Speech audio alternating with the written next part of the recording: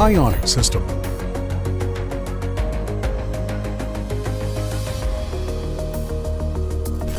The Ionic search system has been developed according to a completely new technology, which is the first of its kind in metal detectors and represents a major improvement over the traditional system that existed before, where the new technology allows for more accurate detection of ion fields resulting from metal targets buried underground thanks to the Intelligent Multi-Transceiver Unit, IMTU, that ensures accurate reception and processing of signals, with the ability to control some of the signal settings on the screen to ensure accurate results.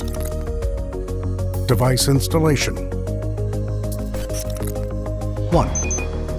Connect the IMTU probe to the device.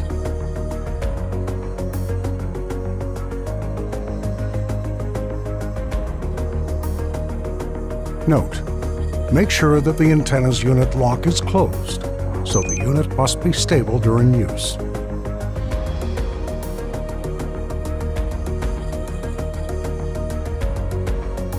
Two, use the power socket on the bottom of the main unit to connect the battery. Note: immediately after entering any search system from the main menu, a video will appear which will notify the device's assembly steps. System selection. To start using, select the Ionic system from the main menu. Then press the OK button. After the selection, a screen will appear which includes the following elements. Signal sensitivity. It is a signal sensitivity indicator presented in the form of a circular indicator whose value is in percentages. During the search process, according to scanning the surrounding area in search for targets, the Ionic system will make a special sound that represents the target's ability and is related to the value of the distance between the user and the target. The user can change the sensitivity value at any time to be able to analyze the resulting sound, whose intensity changes according to the target distance. Gain. It is a value that represents the signal strength and is represented in the form of a circular indicator, whose value is also represented in percentages. User can control signal strength using this option.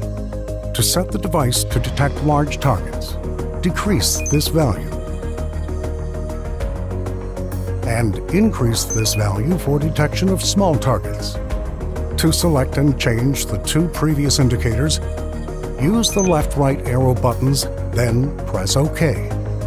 To change the value, use the up-down arrow buttons, and then OK. How to use. After the setup is complete, be sure to assemble the device exactly as shown in the assembly part of this manual. Then hold the device like the image below. During this system, we press the Start button to reset. Then we move the device slowly up and down with the same speed, while the device is slightly lowered towards the ground. In the case of a close signal, it will appear on the Ionic indicator on the screen. The indicator increases with the increase in the signal strength, or as we approach the target. In conjunction with the issuance of a gradual acoustic alert, the increase in the signal strength, the indicator appears in red if there are metals, and the indicator appears in blue if there are spaces. To make sure the signal is correct, we do a reset by pressing the Start button once, but in a different direction than the one from which the signal was picked up the first time. This step is repeated more than once. If the signal continues to appear, this means that the signal is completely correct.